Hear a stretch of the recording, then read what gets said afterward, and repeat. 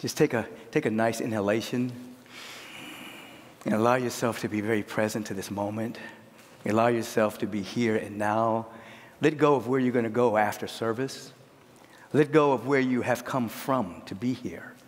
And just allow yourself to be keenly aware that there's an evolutionary impulse that governs all creation. Another name for that evolutionary impulse is the presence of God within each and every one of us.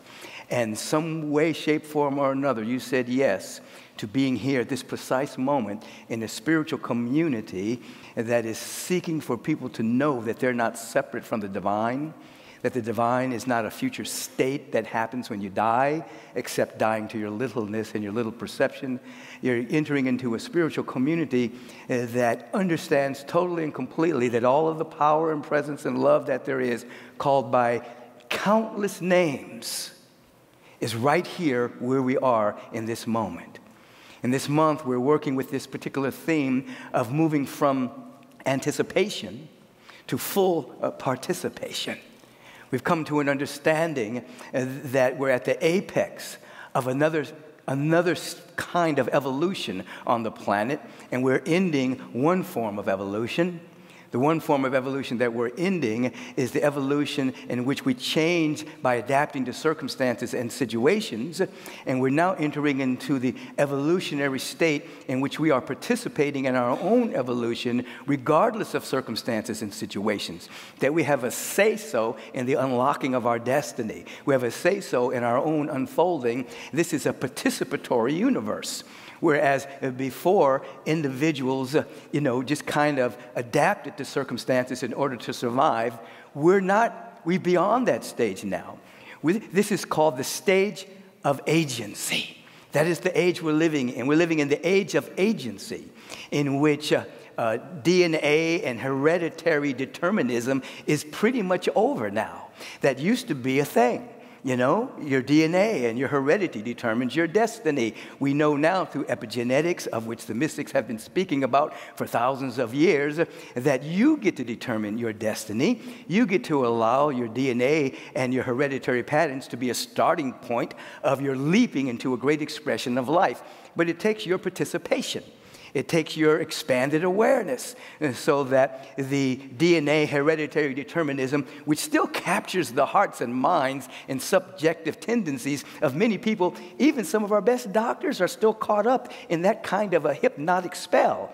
But those who are practitioners of metaphysics beyond the physical realm, those who are leaning into mysticism, an awareness of one's oneness with the presence of God that's untouched, untarnished by time, space, opinions, points of view, positionalities, and even human experience. Individuals who are leaning into that dynamic are becoming more free to grow and participate in their own unfolding. This is the age of agency. You get to determine your own freedom. No longer is it your parents' fault, the DNA's fault, your heredity. It's what somebody said, what somebody did, whatever's going on in the world. Those days are over. You're now standing on the precipice of real freedom.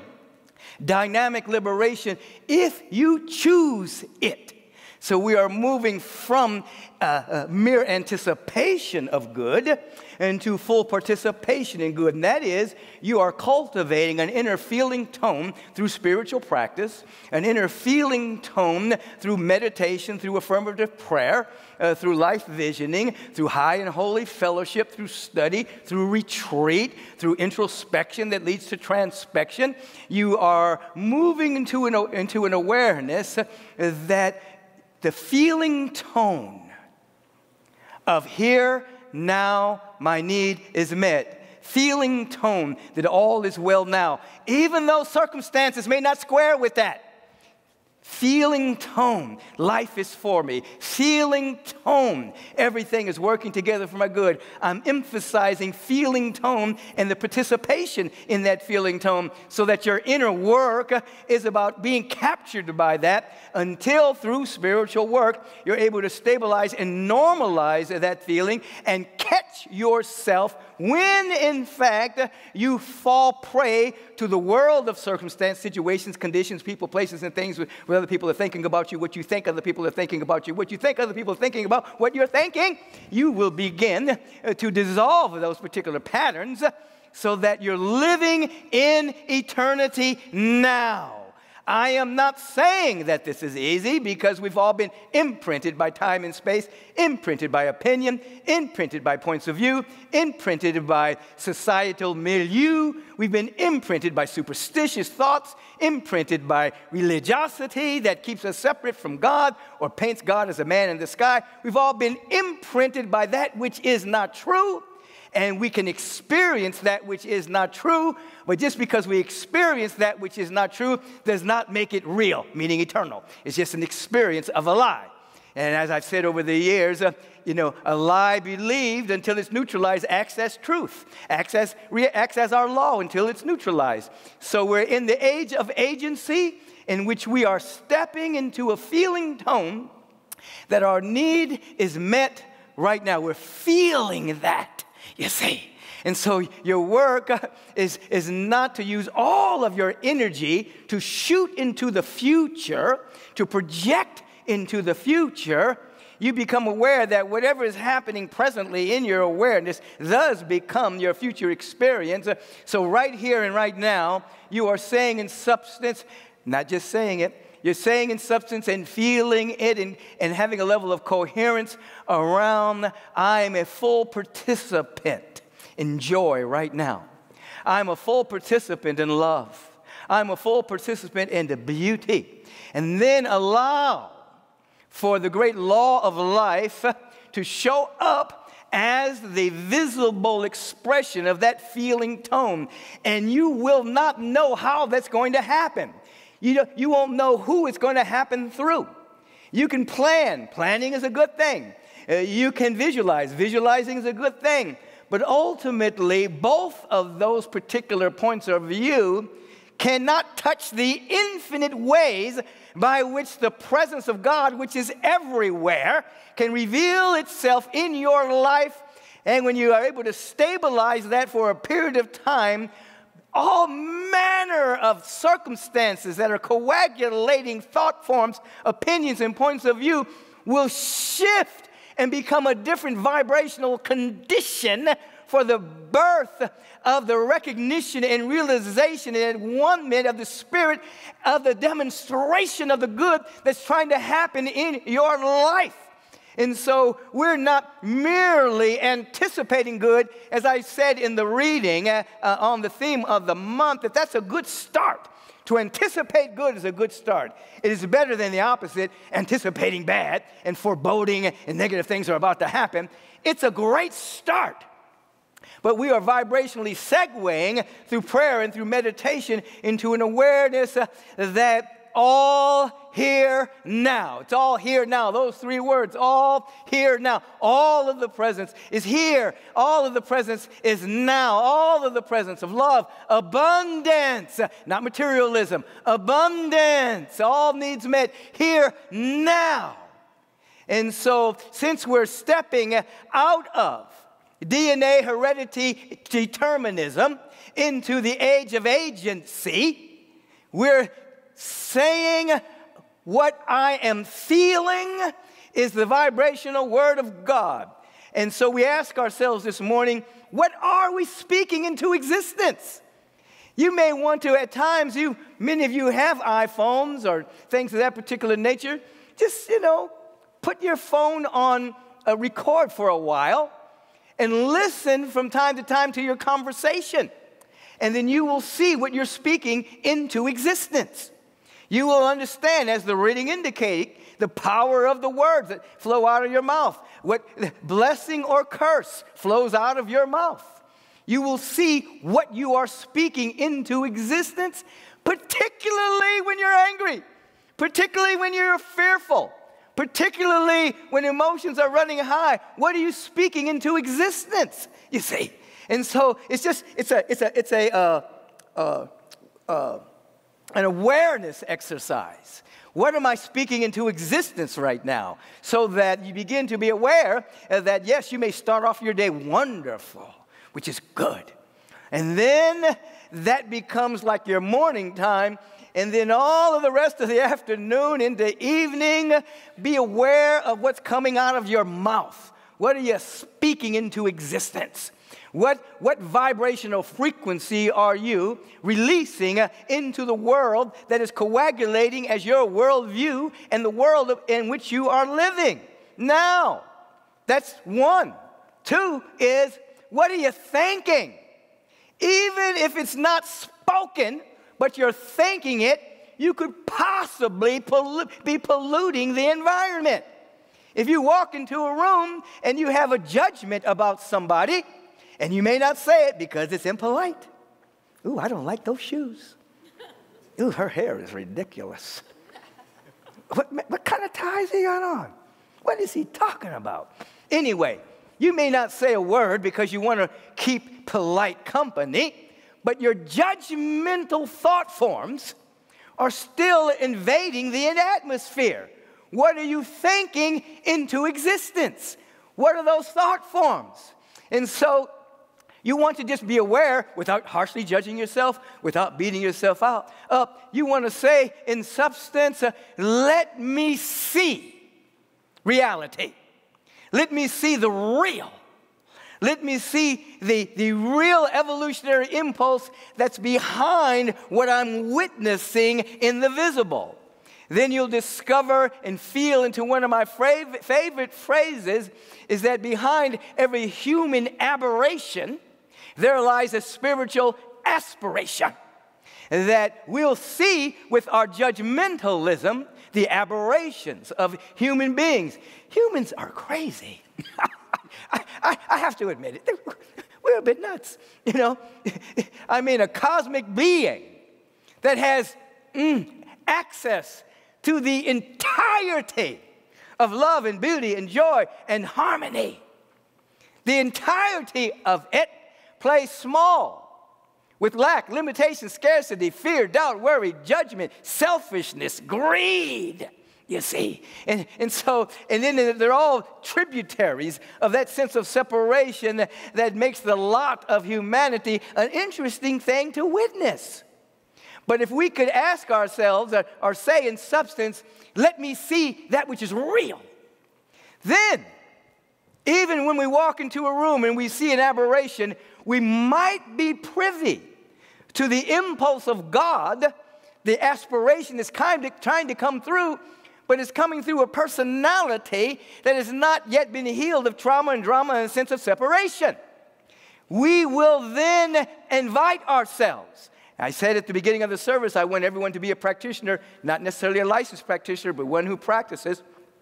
We can begin to say in substance, not only let me see that which is real, but let the thoughts of my mind be a healing, be a blessing everywhere that I go. This is to walk not with high religiosity, with piety, and thinking that we are better than anyone. It is just to walk with a level of grace, a level of practice, so that we are fully participating in the great law of life, which is for us. We're participating with the love, the beauty, and the joy, not denying it, saying in substance through our judgment, God is everywhere except there. You see, we begin to be aware that the presence of God is everywhere, even in what the mind may call ugliness. There is a presence there and a life there that needs a level of redemption, a level of transmutation based on observation, based on prayer, based on consciousness of blessing. And then we are now stepping into an awareness of what am I speaking into existence? You may say it another way. What am I complaining into existence? What am I fearing into existence, you see? And all of this is an awareness exercise so we can keep coming back to ourselves and becoming aware that the tongue holds a blessing and a curse. Our thoughts hold a blessing or a curse. That which is denying life, that's what a curse is, denying life. And we begin to little by little eradicate judgment, and we begin to move into a level of discernment with healing blessings flowing through us, and then we become a candidate a continual candidate for more good than we can imagine. In the earlier meditation service, I talked about it being called human interruptus. And that is all the ways that we've been imprinted by forces in the world, and all the ways that we've been imprinted by experiences of drama and trauma in our particular livingness, has forged a pattern of thought and behavior that just cycles itself over and over and over again. But when we become still, stand still and see the salvation. Stand still and see and become a part of self-elevation. Then that human experience of, I'm talking about the part where we sense a separation, begins to be interrupted. It begins to be deconstructed. Something begins to change in our life. And as I spoke last week, then all the places within us that are trying to save that little identity, begin to lose power, and we begin to break free. Remember what Jesus the Christ said. He said, in substance, if you try to save your life, you'll lose it. But if you lose your life for my sake, if you lose your life for the sake of the Christ, if you lose your life for the sake of excellence, you'll have life eternal. So the ego is trying to save his little life. And we're talking about losing that so that the life eternal can flow through us. And then you'll discover something else. And this, of course, I mentioned this in the way of meditation service, that in the Western world, not necessarily in indigenous cultures where healing is a little different. They're not like running from things or just trying to stop things. In indigenous culture, there's an embracing of everything so that there can be an acknowledgement and a transmutation into a higher frequency. But in the Western world, individuals are afraid of being afraid. It's called a fear phobia. They're afraid of pain. And so what happens is they'll use exogenous sources in order to stop the pain, not get to the source of it, just to stop it, you see. So that's why the pharmaceutical company, kind of runs the show, because people don't want to feel their fear, and they don't want to feel pain. And so they'll use exogenous sources to just block all of that, which is also blocking transformation. Because oftentimes you just have to just be with whatever's coming up. And I'm not saying there isn't a time that you may need to take something. I'm not saying that, so don't write me any letters about that. I'm just talking about as a matter of course. Sometimes we could take that a little bit too far. And so in the indigenous cultures, you're with it. You're with the fear. You're not putting it on someone else. You're with. And again, there's exception to this rule. If somebody's pointing a gun at you, be very afraid. You're with whatever's coming up. But in your state of observation and prayer, there is an embracing. You're not running from pain. You're not running to pleasure. You're actually opening yourself up for freedom, which brings bliss and pleasure. Both. So you're not just running from fear and pain and running to pleasure, because that becomes empty calories. You're doing your inner work so that you become free from the entanglement of superstitious thoughts and beliefs and perceptions and small identities that we've identified ourselves with. And then there are bliss hits, joy hits, where we become aware of joy and it's not attached to anything. We become aware of peace, but it doesn't mean there isn't conflict going on. We become aware of a level of conviction. It's here. It's now. And one circumstance may not have even changed yet.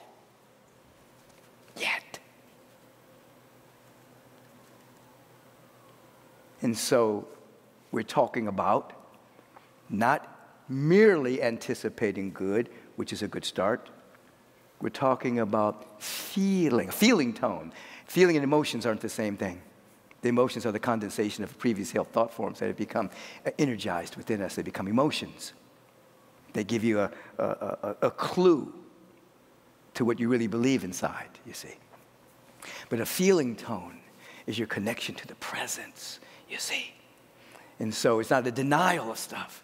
It's a feeling tone that we stabilize. It's happening now. So we're moving from just anticipating good, which is a good start, to participating in the good and becoming full participants in our own evolution and this age of agency in which hereditary determinism is now dying on the vine right in front of us. Now, of course, those of you veterans who've been involved in metaphysical teachings for years, you already know this. You've just been waiting for the science to catch up. You celebrated when epigenetics became a thing. You celebrated when quantum physics and the explanation of a holographic universe, and that each of us being a holographic expression, even in a small part, we carry the whole cosmos within us. You celebrated that there was finally scientific language that mimicked and described what the mystics and sages have been saying for years. You've celebrated. So now the marriage, the divorce between science and spirituality that took place in the Middle Ages, not in the indigenous cultures, the mystical marriage has happened again, where we have the quantum reality and the quantum physicist and the mystics basically creating a divine marriage and saying all is one. One life, one God, one power, one presence, one consciousness, one mind, one life, everywhere in its fullness. And we're at the age, as I keep telling you, that we get to participate. We're not waiting for an external deity to say, you get to evolve. I mean, they used to think, there are still people who think this, but not too many in the scientific realm. People used to think that a human being evolved from an ape. When an ape evolves, it's a better ape.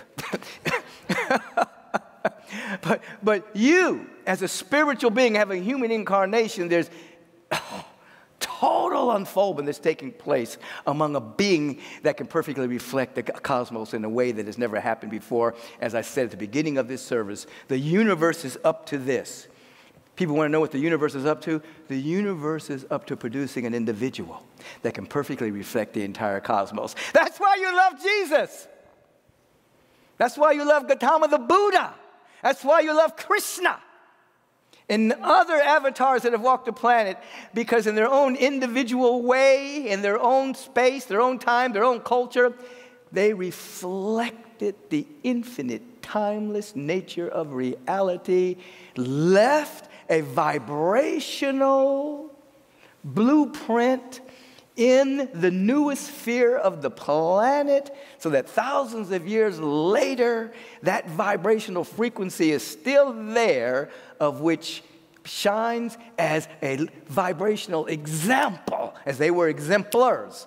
An example, Kuan Yin, an example, of the possibility that lies within each and every one of us.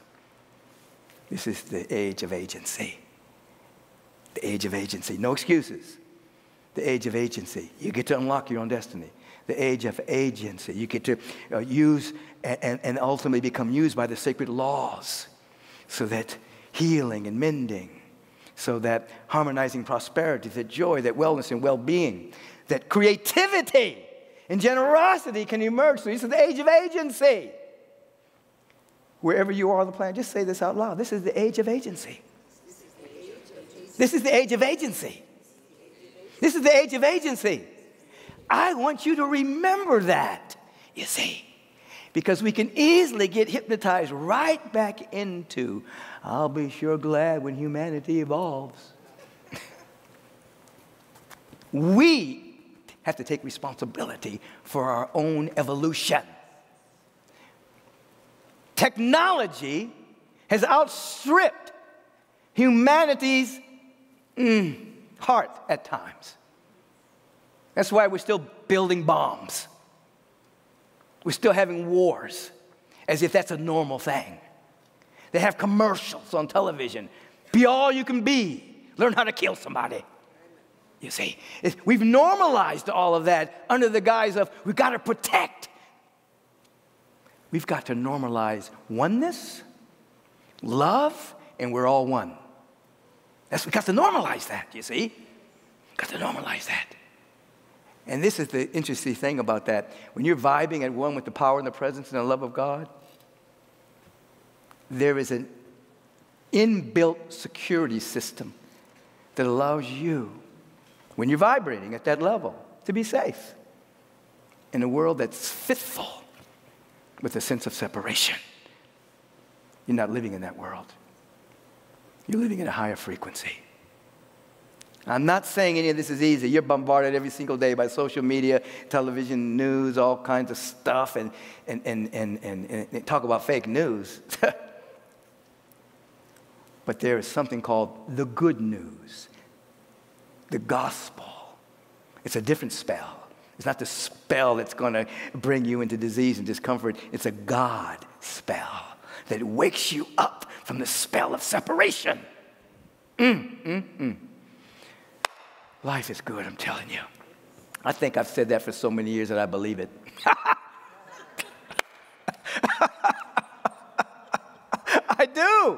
I do believe it.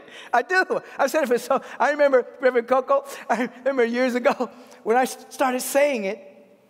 Even Coco was a little upset with me. What do you mean life is good? Did you read the newspaper today? I may or may not have. But I wasn't speaking about the experience of life. Everyone has their own experience of life. I'm thinking about life at its core. Cannot compromise, sabotage, or work against itself. And we are an emanation of that life. And as we become conscious of that and participate in our own unfoldment, we can say life is good. Oh my God, even when it is dark outside, even when we can't see the way, we can shout triumphantly. Life is magnificent. Prove it to me. Let me be the proof. The exclamation point that life is magnificent. Let it heal the brokenhearted. Let it heal the wounds. Let it transmute the woundedness. Let the weak say, I am strong. Let it. Let it. Let it. Let it. Let us segue from anticipating good to feeling the good. Well, take a deep inhalation right here. Release. Now, that was good. Oxygen. Oxygen's a gas. And you know what? When you took that breath, you didn't think for 1 second there wasn't going to be enough air. You just said, whew, that's good. That's good stuff. Well, in LA, we like to see our air, but anyway. We don't have total faith yet, but we're getting there, you know. But if you become aware of your blessings, this is basic metaphysics. And you begin to feel, oh, this second right here, my need is met. Now, what I need to do is extend it until my next second. I need to extend it to my next second. When I'm not in this particular circumstance, condition, sanctuary, I need to extend it, do spiritual practice, until that extension and expansion of my consciousness becomes my new norm. And then behold, all things are made new. Oh my God, I've never noticed how beautiful, how much beauty is here. I never noticed how much love is here, how I'm supported. The universe is supporting me through people that love. And I never know, oh my God, behold, I make all things new.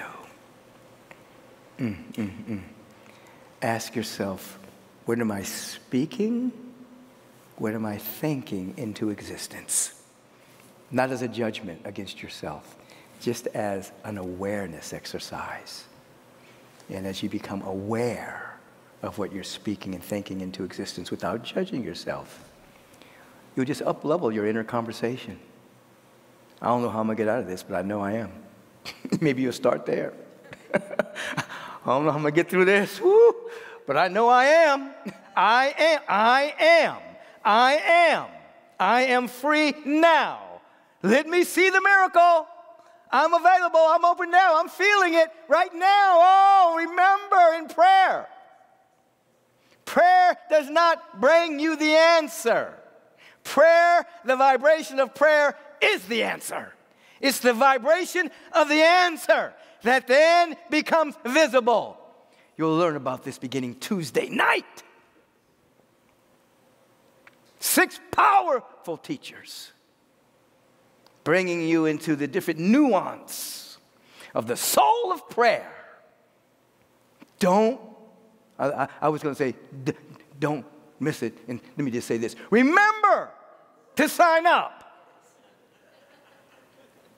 Remember to participate regardless of what time zone you're in, because it's all recorded, and when you wake up, it'll be there for you. Just turn within at this moment. And let's have a moment of full participation. Oh, great God of the universe, called by millions of names.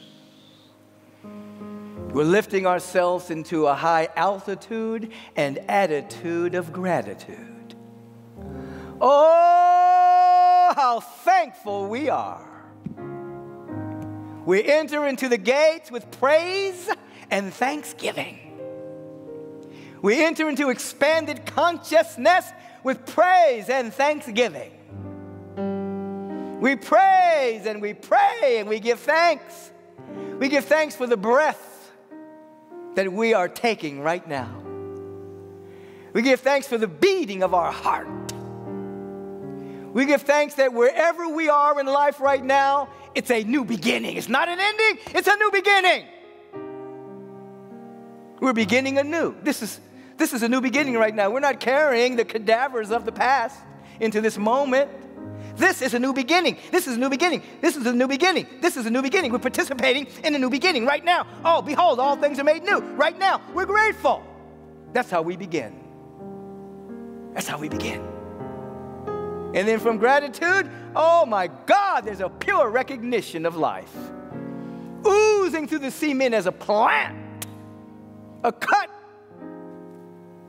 Healing without us doing anything but keeping it cleansed. We keep our mind cleansed, our emotional body cleansed, and healing happens. A healing is a revelation of the intrinsic order that's already there. And then a great oneing occurs in consciousness. We feel one with God. This is not a future God. This is not a God of the past where miracles have happened 2,000 years ago. Yes, they did happen. But this is the God of now. Miracles can happen now. They're not relegated to the past. That's used for inspiration and encouragement, yes. But right here and right now, we're feeling our oneness with the presence. We're participating in our oneness with the presence of God, with every thought, with every breath, with every beating of our heart in gratitude. And the word, the vibrational frequency of almightiness. It's being spoken into existence right now. Let there be light. That's intelligence.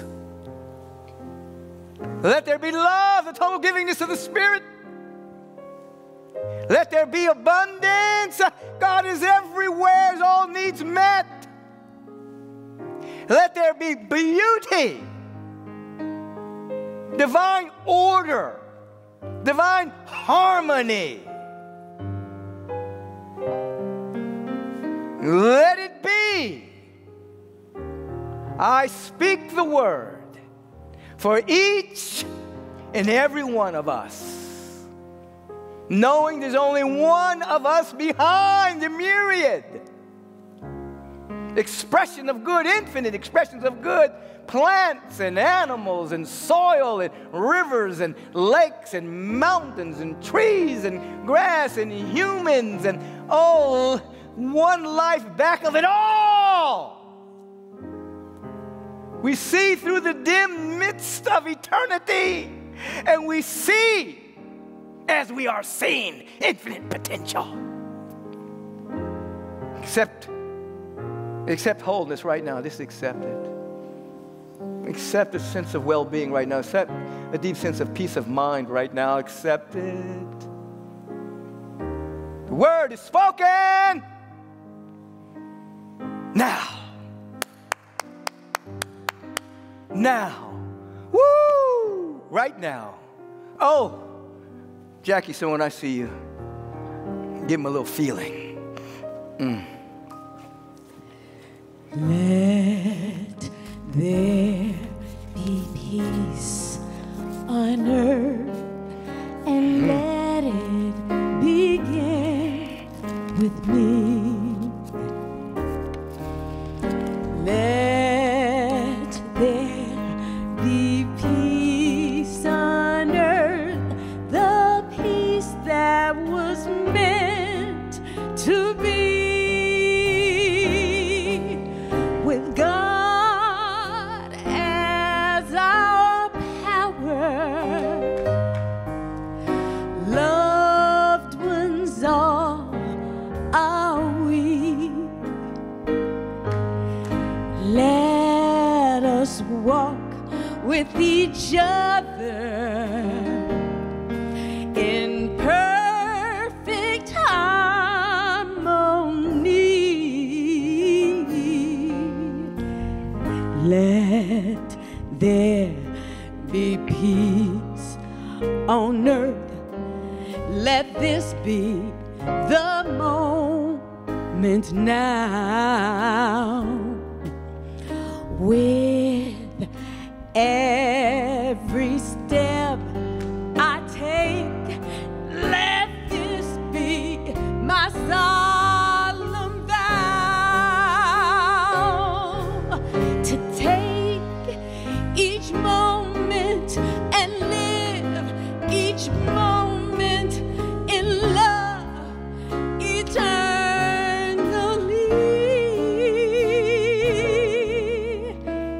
Let there be peace on earth, and let it begin with me.